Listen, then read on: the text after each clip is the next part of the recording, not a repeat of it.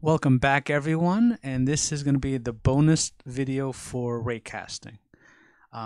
This will be the last video, then we're going to move on to other more fun topics. Looks like 4 months ago, I created a video about picking, and we used frame buffers, custom frame buffers, to do color picking. So you would draw an object on the screen in a different buffer that would be a color, and then you would just go click anywhere on the screen, and you would go search that buffer for the specific pixel, and that color would actually be the ID of the object that you're moving. And we tried to build a gadget, a widget, control, gizmo, manipulator. There's multiple names for what this is. It's kind of a UI control that allows you to move objects on a 3D world. In the video, I said, this works for okay. But we'll revisit this and complete it once we do raycasting. And now that we're finally done with raycasting, we're going to do that. We're going to revisit the widget, the gizmo, and we're going to build one that actually really works, that uses everything we did with raycasting plus a twist on it. Like I mentioned in the previous video, we're going to do intersections without intersections. Okay, so the first order of business is really there's a lot of code changes. I'm just going to quickly gloss through a lot of it. The orbit camera has a new function, world to screen. This allows us to pass in an array of vec3s that will transform it from 3D world space down to screen space, 2D. Like when we did the original gizmo, if you want to really understand this further, go watch episode 26, because I'll go more into depth of how this works. But like I said, that's the idea, is really to bring the coordinates from 2D space to 3D space. And we'll quickly look at it because I have some new testing functionality, some visual testing, so you can actually see this work a little bit better. Let's see. And then the other files, we got raycast had an update. We have a new function called near segment points. I got the algorithm from this website. The idea of the algorithm is to find to take two lines and find the points that are closest that exist on those lines to each other. You'll see it visually, but that's what you have two lines, and where on those two lines are they closest to each other, if they're even close to each other at all. Because so that's one. Our keyboard and mouse controller has an upgrade where you can stack states. If you don't remember what this object does, it kind of handles our mouse and keyboard controls. It kind of like feeds it into a state manager. So we can change state. So this way we can pass control of the mouse and keyboard to different parts of the application. Originally, we would just change states, and we kind of had to hard code it to go back to one of the previous states. For this lesson, I decided to make it a little bit more intelligent, where I'm going to create stacks. So every time you switch states, it saves the current state into a stack, and then you can just call the function unstack, and it'll take the current state, remove it, and then go check out the stack and get the last used state to continue. So this way we can stack states and then rewind backwards. And then it also has the default state. So if you unwind all the way to the very end, or you just say clear all and reset, we can then say, okay, well, since everything is empty, we're going to then use the default handler as our main state.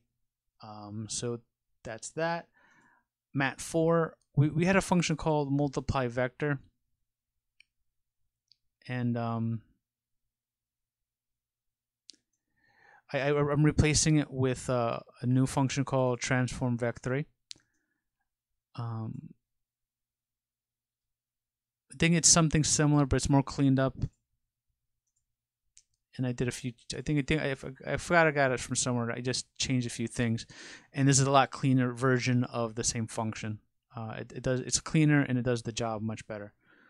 Of course, in entities, we have a new folder called UI, and we're going to put that's where we're going to put our transform gadget file. We're going to actually go into that more later.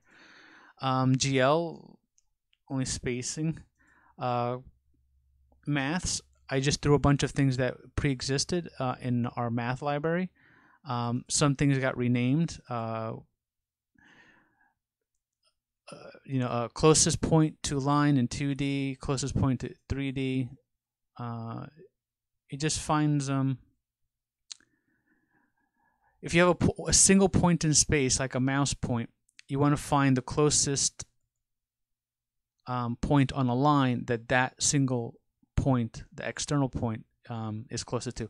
It's the same thing from the segment to segment, except instead of finding 2 points on a segment that are close to each other, you're trying to find where on a line is this point closest to it.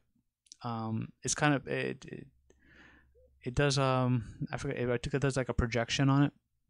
We've been doing this projections a lot on when dealing with raycasting.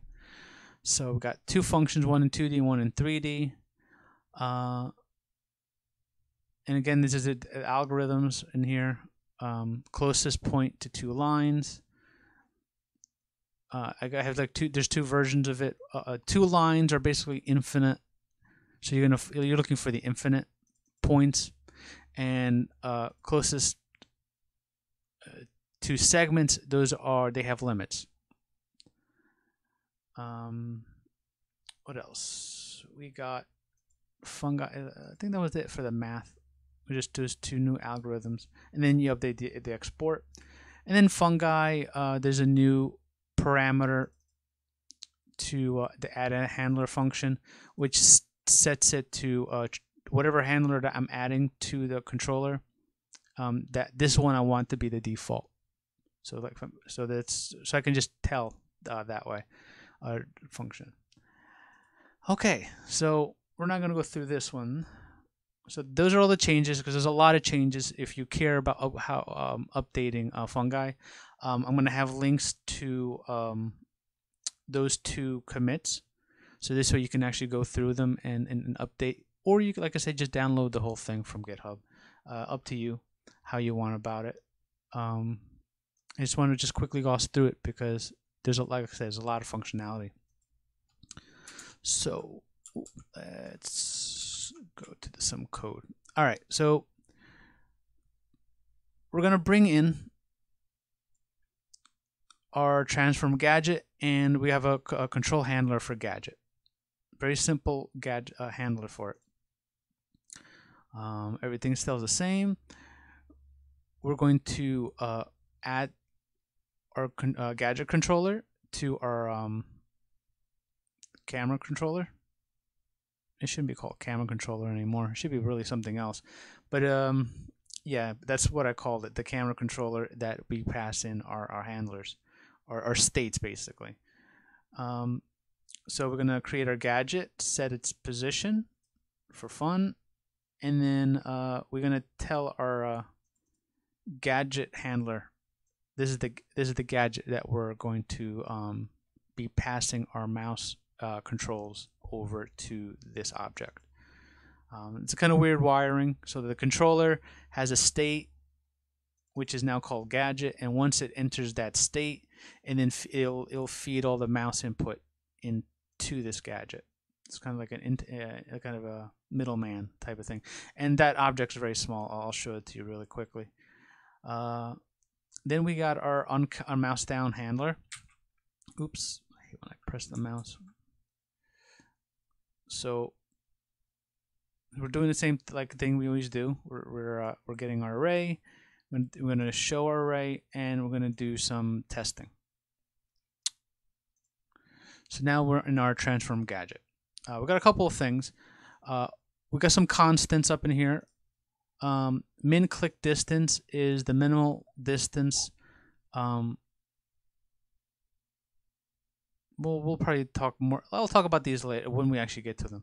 So, but there's just a couple of things. I'm just saving the directions of our axes.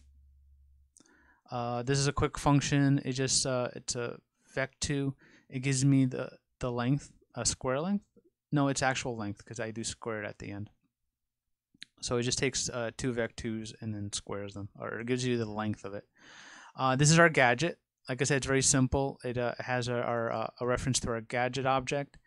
On mouse up, it unstacks it, and on mouse move, it just tells the gadget, here's an unmouse event. Here's our X and Y position that the mouse currently is. So like I said, the gadget handler is very simple.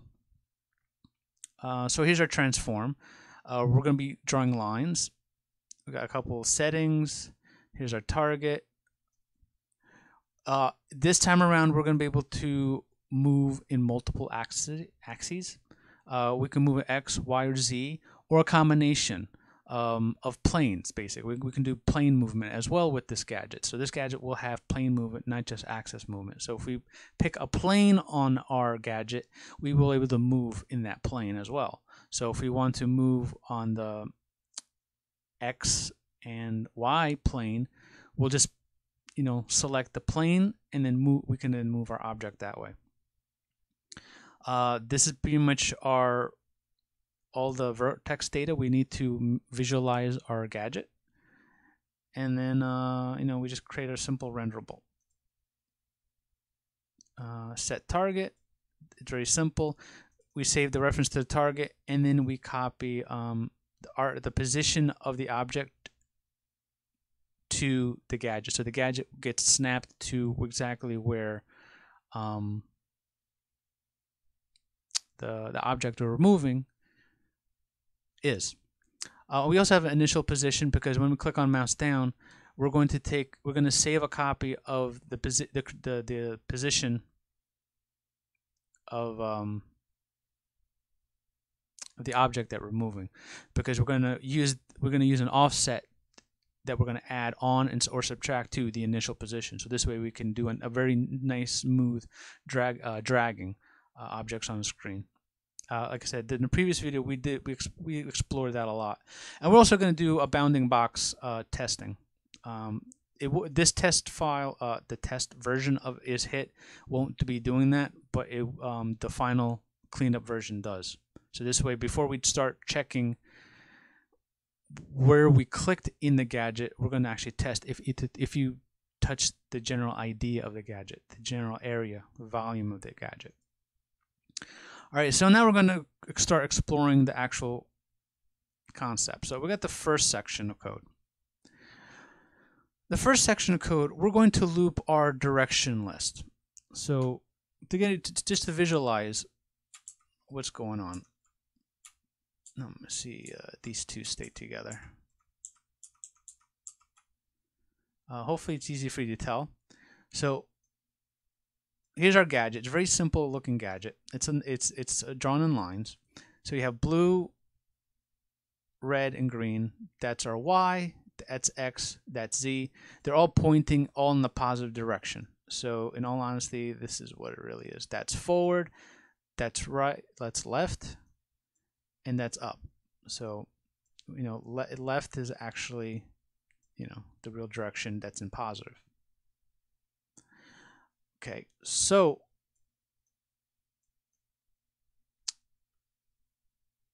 now that we have our gadget and we have our three lines of directions, we're going to loop through all the lines to determine where the ray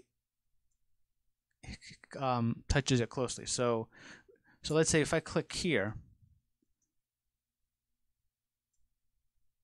here's our ray, and I'm actually going, like I said, I'm going to search every single line and say, okay, here's these two segments, the start and end of our ray and the start and end of our X position. What is the closest point to it? And there is no closest point to it because it has to be within the bounds of that line. Because like I said, I'm doing like kind of a segment check. But it is within the bounds of our Z. So there is an intersection point. So that is the closest point between the two. The shortest distance between that line segment and that line segment. Now if I were to do here, now you find the 2 points of intersection. well, that's like I said, there is no 2 points of intersection because I'm actually not intersecting the lines at all. I'm actually trying to find the closest points. Where are they closest to each other? So that point on that line and that point on our array, those are the closest points to each other. And same thing with blue. And I color code everything so we can kind of see. So now if I were to shoot a ray right through, you'll find all the closest points our array has to the 3 lines. And then you have the output right here. So you can kind of see. Let me refresh. Let's see. Let me just do that right here. Blue. So blue is the second thing on the array, and I don't remember what these values are, but I think they're like distances.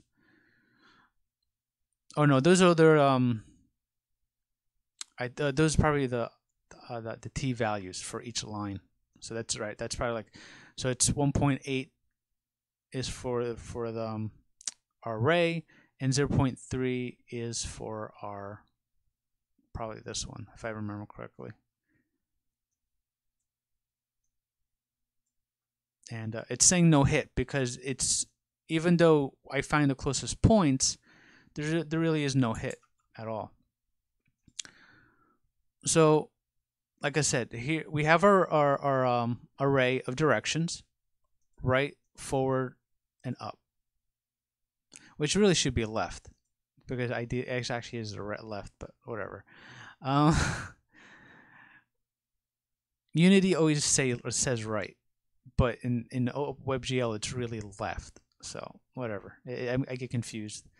So we're gonna loop through that array of directions, and we're gonna use that function ray near segment points. So if I just quickly open fungi, it'll be under utility raycast.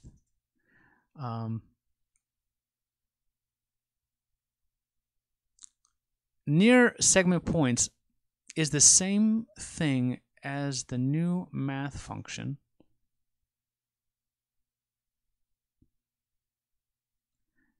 So it is the exact same one. It's closest to points 2 lines. I don't know. It's hard to come up with good names. Closest point, the closest point of 2 lines. These are infinite.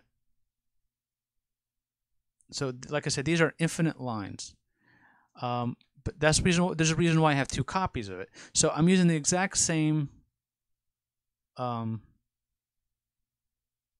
using the exact same thing. The only difference I'm adding this if statement where I'm actually making sure that the t value for both are between 0 and 1. That's the only thing I'm doing. That's why I'm actually make it part of the ray object, because it's very significant to the ray itself. So I pass in the ray, then I pass in the 2 points of a segment, and I only care about the 2 points of the segment. Is it? Yeah. So as long as this ray is within the bounds of these 2 points, then I will kind of consider it like we got a close hit. So that's the only really big difference between these 2 functions, because I have extra code in here to do a limit on it. And I also think I'm doing a couple other things. Is this the same return value? I think the values are, yeah, it's probably the same return values. So I return back the 2 t's, the 2 t values, tu, tv. So yeah, I do care about both. Actually, the same thing with array origin.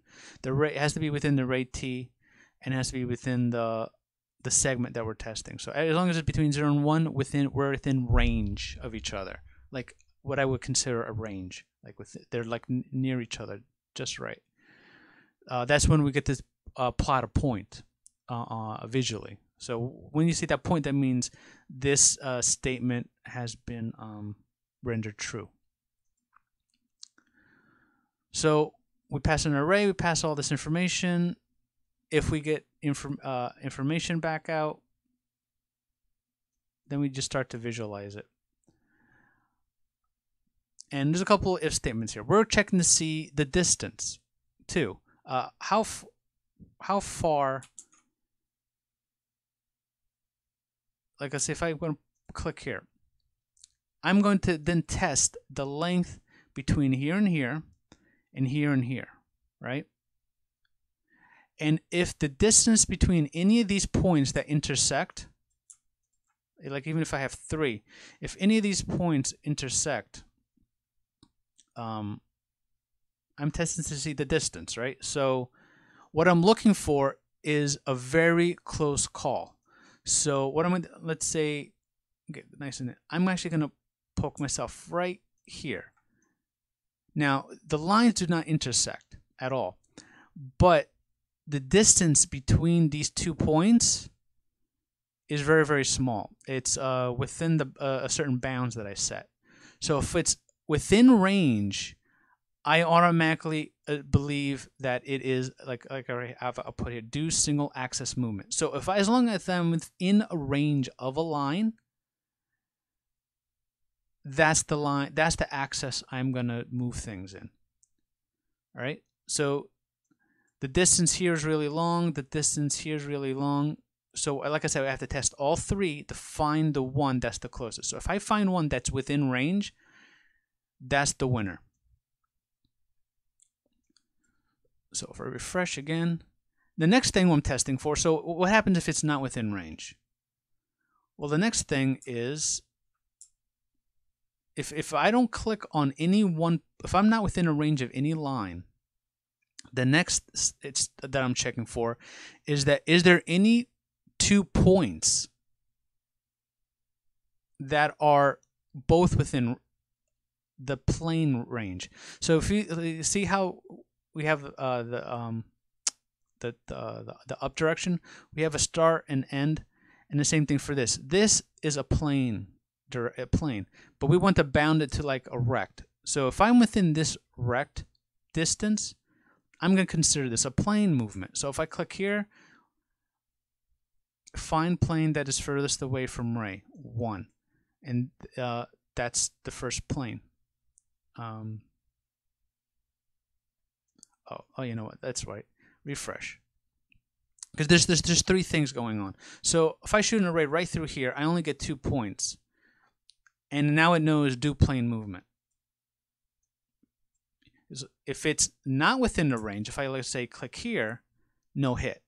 So the first if statement is any of the 3 lines with a very close range, like the closest like to it.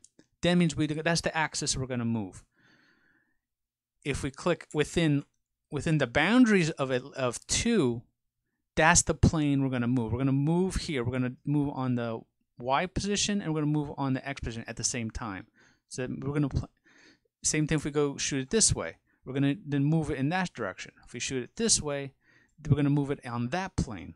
So this way we can move on 2 axes.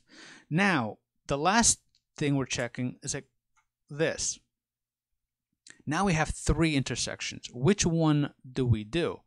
And by visually seeing it, it's like if I'm visually here and I shoot a ray, I really want to use that plane, the blue and red. That's the plane I want. So how do I determine that? Well, by visualizing the data, I didn't see that the point that is closest to the origin, I can ignore. So if there's 3 points of the 3 points of like plane intersections or rect or quad intersections, the closest to origin, ignore. So these 2 points then determine that I'm going to use the Y and the X position. So if I go, let's say, this way, same thing. Now the green and blue are the ones furthest away, and red is the one closest to origin. So I can just ignore that. So like I said, sometimes if you visualize the code, you find the answer very easily. So like I said, that's the simple solution when you're dealing, when you have 3 points of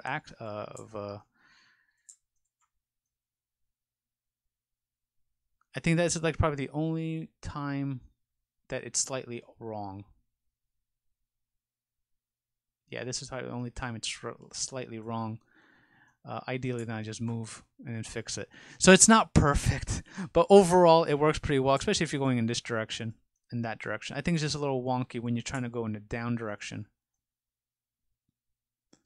I think what further checks I can do is, like I said, when I see visually, if one of the positions are like below Y or something, like if I'm testing X, is the Y points shorter than each other? You know, as long as the Y is within the range of this Y, if the X is within the range of the X. So there's a little bit further testing I can do if I need to. But like I said, the simple solution is really just find the one that's furthest away, or the closest to the origin. You can just ignore and then use that for the plane intersections. So that's really what's going on through here. So here we're looping, we're testing the length. If it's within that distance, we're going to save a value saying, okay, this is the min and this is the length. And as we loop through, I'm going to keep testing. If it's shorter, if I find something even shorter, then that's the one I'm going to do. So like I said, I'm going to the one that has that's less than the min click distance, which is up here, min click distance. So I want to get as close to the line as possible. So the one that I'm the closest to is the one that I'm going to use. So I'm checking all of it and making sure I find the closest one. T-array, and this I'm just trying to find the shortest array 1. I don't remember what this one is for, to be honest. I failed putting comments here. So I'm using mint and imint. Oh, okay. So I really should comment this. What this is actually doing, because if I read the functions, this if statement, I'm saving the smallest t. So in the event that I have 3 points to deal with, that the imin t value, I can then use that to say, okay, I know the smallest, the one that's the closest to origin. So that's what I'm really doing with this if statement. I'm saving which axis I'm closest to touching. In this one, I'm saving which point of intersection is the one closest to origin, so I can ignore it during this if statement. So that's what's going on there. And then everything else is just visualization. So ideally, this if statement should really just be these 4 lines of code. Then I reset the array, and then we just do our if statements. And I set our direction that we're going to go. And every time we hit a positive, we save which axis we're trying to move on. And in the event there's 1, we just kind of reset that direction array with just that one axis that we want to move. In case there's multiple, we're going to just say, well, we're going to ignore everything else and we're going to use the closest one because the user clicked very, very close, so that the intent was to move on that axis. So that's why I'm kind of saying we're doing intersections without actually intersecting. We're trying to intersect within a range. So we're trying to get close to intersection. So if we intersect or very close to intersection, we're going to say, well, we hit that line. If it's 2, we're going to just do plane movement. If it's 3, we're going to remove the shortest distance from origin, and that is the end. And then from there, I just double check, make sure we have some kind of direction, and we move on. This part is just for visualization. So let's say if I do that, now you see there's a gray line. So now I'm just going to visualize, okay, what directions am I going to what directions am I going to start moving? So that chunk of code kind of visualizes like, okay, so I'm going to do that. If I do that, you'll see there's 2 gray lines. So because I'm doing plane intersection. If I'm going to do that way, I'm going to move through that plane. If I'm going to do that, I'm going to be moving through that plane. So that's just visualization. for what planes are, like, just to show me which directions we're moving.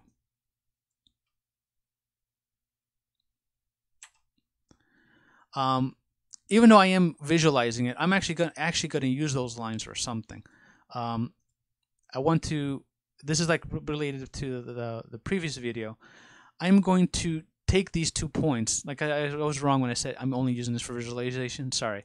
Those lines of intersection, those gray lines, those are the points I'm going to take from world space and bring them into 2D screen space. So those are the points, and it's an array because I'm going to handle multiple. And I'm going to use like a flat array of points, so I know to loop through every 2.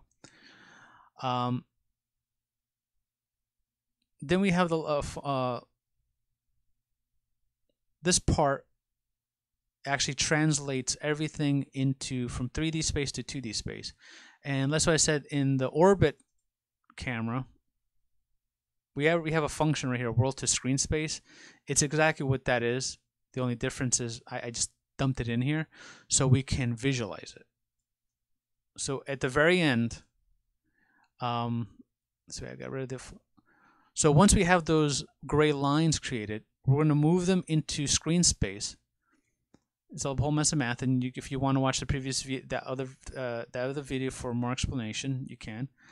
And then this is kind of a hack because there's I don't want to go too crazy creating a canvas so I can draw, and I can't really draw 2D screen space on 3D. I could, but I don't want to go through the hassle of trying to calculate it. So a quick simple hack is just create an HTML div layer, set a bunch of styles to it, and then put the X and Y position that I eventually calculate. So this is the actually 2D space coordinates. So if I click save, I go over here, refresh. So if I were to intersect that plane, and you see the new orange points, those are the div layers. That's why if I move everything away, they don't move because those are div layers on top of our canvas. So but as you can see visually, it's perfect. Those are exactly the points of world 3D space translated into screen space. This is not that, like I said, those values are now within the HTML page. So because in the previous video I didn't visualize it. I didn't have this idea of visualizing it, and this time around I wanted to visualize it to really prove it that it really does work. And I think it didn't work perfectly, so I did end up fixing it a little bit. I can't remember. It's been over a week. So with that visualization out of the way, so now we have the points in 2D space. And the final thing we're going to do, I think I have more visualization stuff we can do that I'm using HTML for. Let me just move it down.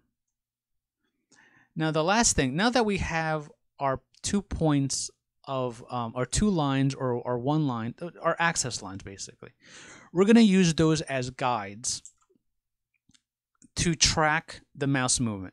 So since we have these 2 points in 2D space, and the mouse actually lives in 2D space, it lives in 2D screen space, we no longer have to deal with 3D calculations to determine the movement. So like I said, since I know this line in 2D space, I'm going to have this line continue infinitely, not infinitely, but very large version of it across the screen, and I'm going to go also this way. So this way, so then we can use a function that when I click on the mouse, there's a point on the mouse, find the closest point on this line and that line that this mouse is to. So this way I can then track the movement. So since I clicked here, I know the screen space values of X and Y because that's where I started. So from here, I went from 2D into 3D, and then while I was in 3D, I found these 4 points and then brought them back into 2D world. And now I can do the dragging in 2D space. So once I have those two lines that I can use for comparison, I save this point in relationship to those two lines. So that is now the official offset, the starting point.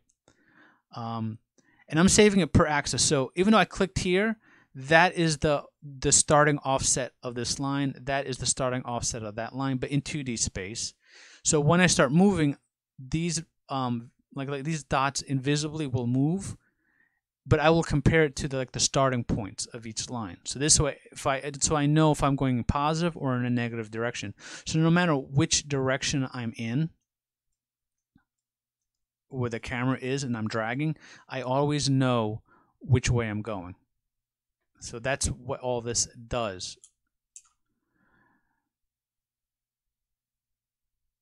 So the final bit of code is really just to set up those points. So I set up the initial delta, and the initial delta is I'm going to take the point on the line that is the positive end, which is A. Like I said up here, when I'm creating these lines, the A is the positive direction and B is the negative. So I always know the first point of the line is always going in the positive direction in 3D space, and B always goes to negative. And by doing that, I'll use A, the position of A, as the offset distance, and I'm using the distance between the start of that line to the point of the closest point of intersection. And then I set up the other values to do the math. Like I said, I go more in detail in previous videos. I don't want to go too much into that. And that's it. And then at the very end, I save the initial position of the object that we're dragging. And that is it. So now with that all out of the way, if I go back to here, we're going to now comment out the test function. Now we're going to use the more cleaned up version of it. If we intersect it and we have some type of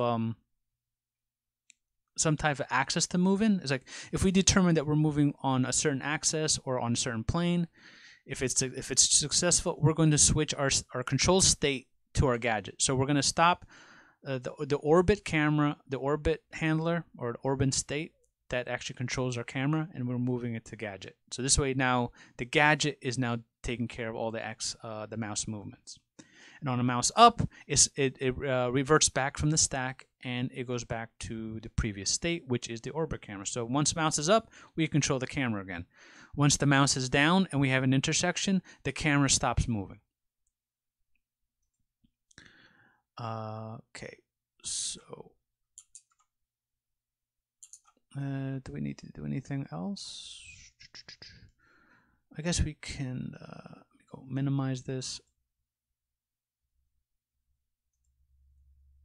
Oh, that's right. Probably should. This is the same thing from the previous function. Like I said, every time we move the mouse, we then try to determine the closest points. Again, like we're trying to get the closest points on those lines that we determined from 3D space into 2D space. And we calculate the distance, and then we use that distance to then find how much movements to do. And the only thing I added is snap movement. You'll see that we can actually snap the movement in increments instead of doing nice and smooth. So, oh, that's right. Another thing I need to do. Let's comment this out for now. So refresh. Reposition on null. I guess I do need that.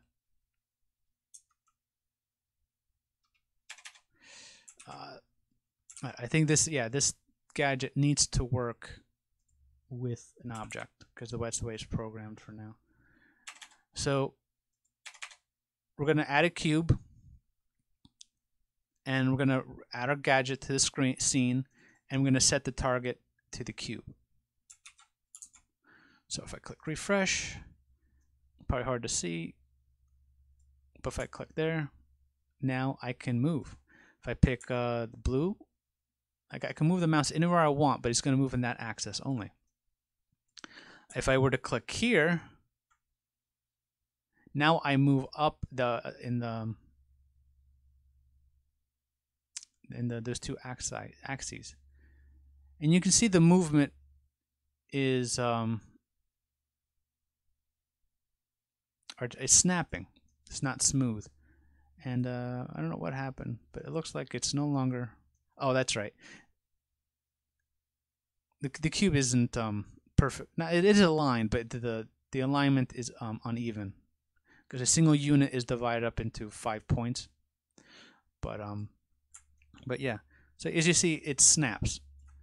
If you don't want snap, or you want to make it into a mode, you can just take this part, comment it out,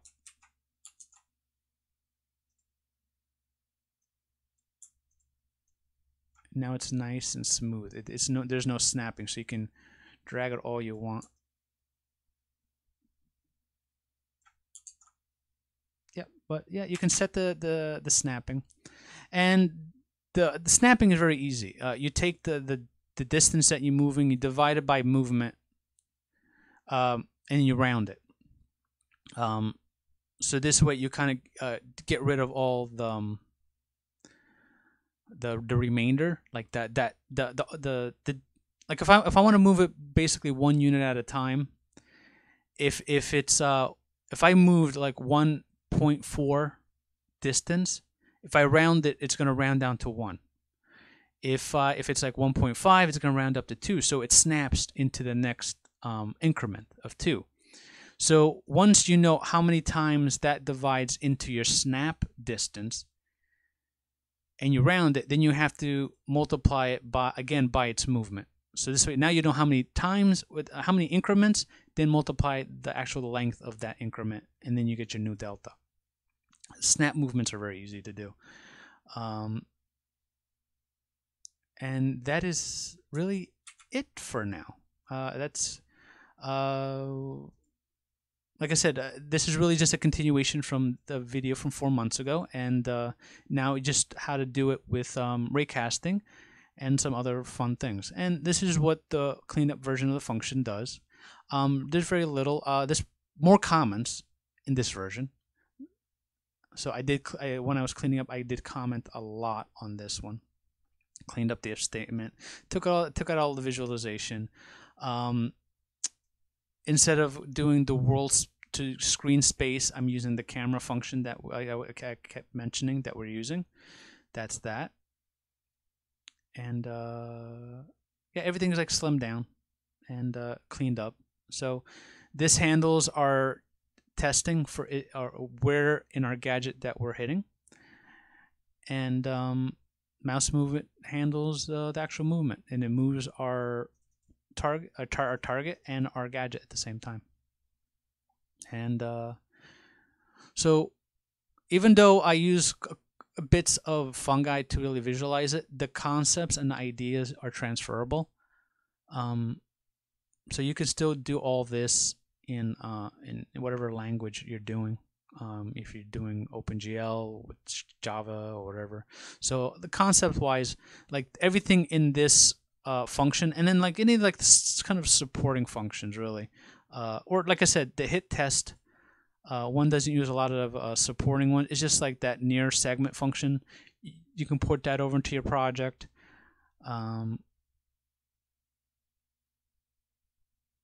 And then how you translate into into a screen space.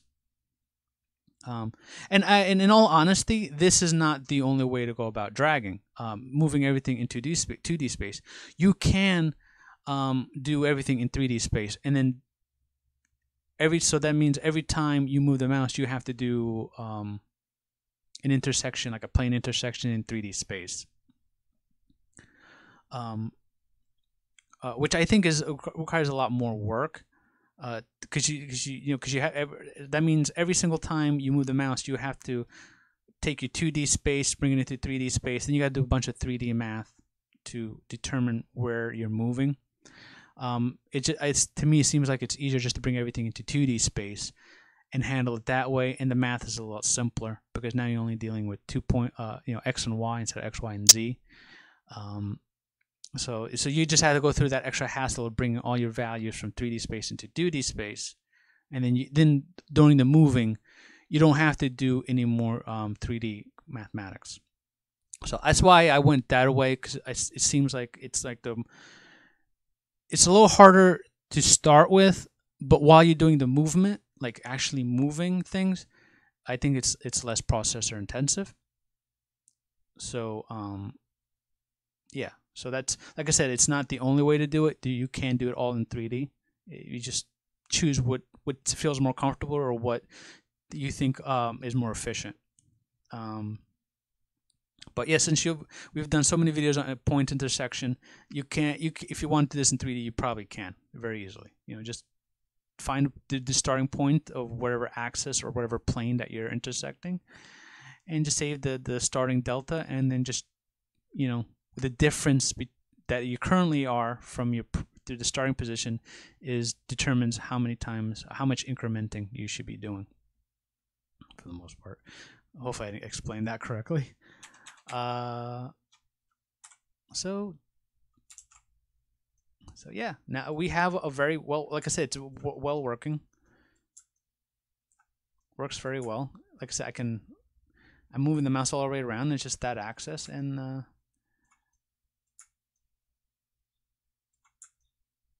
so I can move that plane. Perfect. And like I said, I added snap into there for fun. The grid is increments of 0.2, and so it's slightly uneven from origin. That's why it doesn't snap as perfectly. But yeah, if I were to do this in like 1 increments, so snap, snap, snap, it would work beautifully. So you change things to how you want your application to work. So so that's the end of raycasting. I think I'm done with raycasting for a long time. I don't want to touch this subject for a while unless I need to do something, which I probably don't, because we've done just about everything we can probably do with ray intersections. We've done a bunch of objects, some tricks, visualizations. So there you go. And like I said, and the camera controller works pretty well. So the switching states. So when it's mouse up, I can control the camera again. So there you go.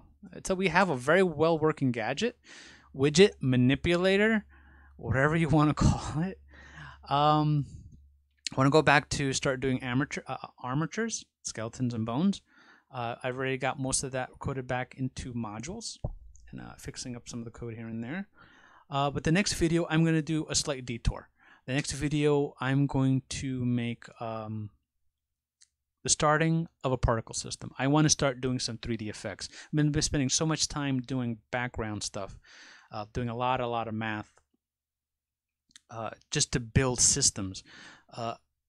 But some of the systems are not very wow worthy. Like all this ray intersection stuff it's very useful. It's very, very important. But at the same time, it's nothing wow worthy. It's not like you look at the screen, it's like, oh my god, that looks so awesome. So I want to start doing some really awesome looking things, because that's the whole point of graphics programming. You want to make some awesome looking things. So I want to do some crazy effects, and I've been watching videos on how effects are created using Unity, and now that I have an understanding how effects works, now I have to start building that system. And the starting point of an effect system is a particle system. So we're going to start the next video, start building that, going through the concepts of building one, and we're going to start using new features in WebGL 2.0, which is called transform feedback, which is going to be a cool thing to look at. It's kind of complicated, not so much complicated, but the idea was a little wonky. It took me a while to get it working, understanding or just right. But that's going to be fun. Particle systems is going to be a fun one. And so we're going to dive deeper into armatures. Start trying to do some pose and animations, and eventually a character controller, so we can control a character moving, like walking and maybe running and jumping. That's the whole skeleton bones thing I want to get back into again now that we're done with intersections. And I want to start dealing with maybe voxels too. So I'm gonna try to bounce back and forth between 3 different subjects depending on my mood of the week. And if I want to do effects with particle systems, skeleton bone animations, and or voxels. I would like to start doing making some kind of voxel thing, so we can just have like a couple of simple cubes auto generate based on data. So yeah, that's it. I hope you like it. This is the last video right into sections. This is the bonus. This is a promise I made 4 months ago, and we finally made it here. And hope you liked some of the new tricks. That's kind of fun to play with intersections. Like I said, this is kind of like a flyby. Like I like that idea of like almost hitting it and counting that as an intersection. So that was a kind of fun little thing to play with. It's kind of tricky. It's not tricky. Clever. It's clever. It's like the word. I've been using that word a lot lately. Little clever things to do, because I've been reading that programmers hate it when other programmers are clever, trying to be funny with their code. So I'm using it as an insult, I guess, for myself. I'm being clever. I don't care. I think it's fun to be clever, even though it might make things unreadable. If you're not having fun programming, then there's something wrong. Really is. Then you shouldn't be doing this. All right. Okay, like and subscribe. See you guys in the next video about the beginnings of particle systems. Bye-bye.